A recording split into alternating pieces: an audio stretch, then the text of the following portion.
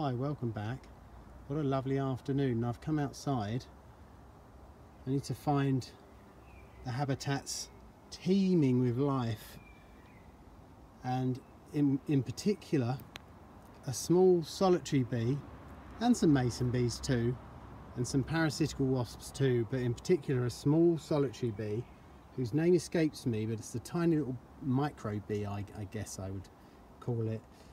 I think it's Campanularum, something like that, and I'll drop that in a second. But the habitats are alive with this bee, and this bee likes to use the smaller holes. Obviously smaller bee, why fight bigger bees for bigger holes when you can use the stuff they can't use? And this this structure here, which is the name of the channel in particular, is where they've broken out from. You know, among the others, they seem to have all come out on the same day, which is very strange. But the Wild About Nature logo is all using 2.5 mil, I think it is, holes. And any of my habitats with that size holes seem to have erupted today with this solitary bee, and they're everywhere. I reckon there's about 200 or 300 here. It's hard to count because they're little flighty buggers, but they're everywhere, and I'm so pleased because even though the mason bees are still a little bit elusive this year, I've seen a few today. Hopefully the leaf cutters will fare better. These bees are just everywhere. And don't forget, when you're looking at these holes, there isn't just one juvenile, for want of a better word, that will come out. Those holes, depending on the depth, will hold as many chambers as the parent bee can fit into that hole. Given that there is enough nectar, pollen, and also structure, you know, to form the inside of the cavities. I'm not sure what these use. It could be sawdust or sand or earth. Obviously leaf cutters use leaves. Mason bees use earth because they kind of form a cement of their own. I guess that's why they're called mason bees. But these guys probably something similar.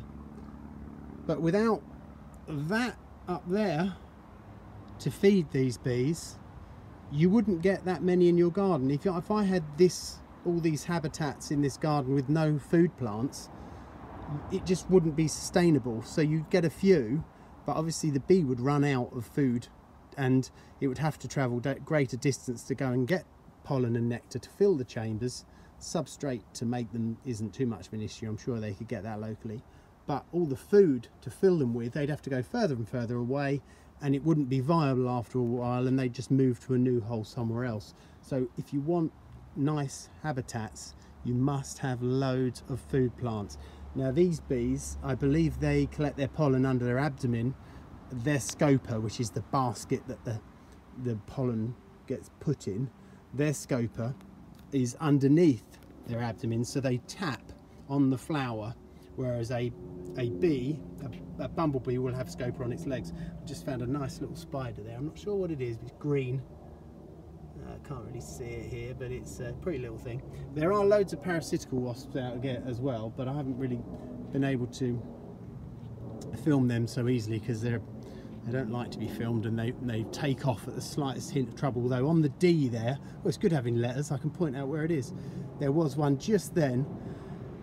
I'm not sure what it was called though. I'll look in my book and drop that down the bottom. If you rewind a few seconds, you'll see it on the D.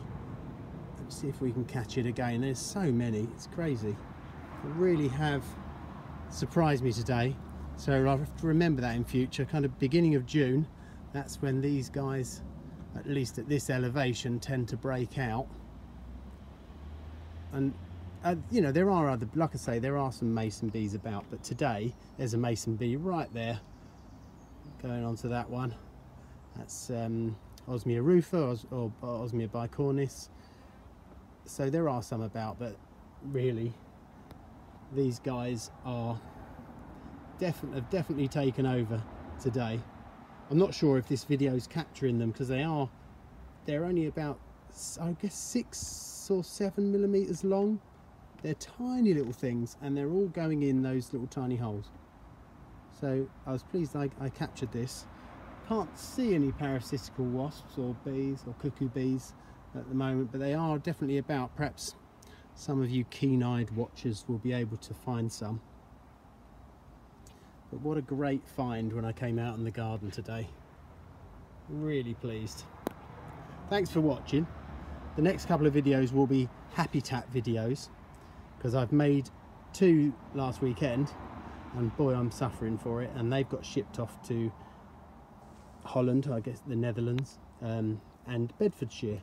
So as long as their recipients like them, they'll be dropped in as videos, only brief videos, because everyone kind of can see how to construct them from other videos, and I don't want to harp on about it. I think you guys appreciate how much work can be involved in those, and one in particular that went to Bedfordshire is really complex and bespoke, and you know, it's about 13, 14, 15 hours work really, so a lot of work goes into them, and I think people appreciate that. There's the same parasitical wasp on that D again. I knew if we'd hang around long enough. And it's now on the A,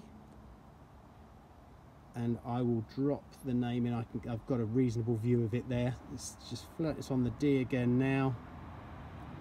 Try to see if I can get closer. On the A. Come on, just land once more for us. There we go, on the D. Yeah, I've got a reasonably good shot. I will see what that is, and perhaps find something interesting about it to drop in there. But thanks for watching, and I'll see you soon. Cheers.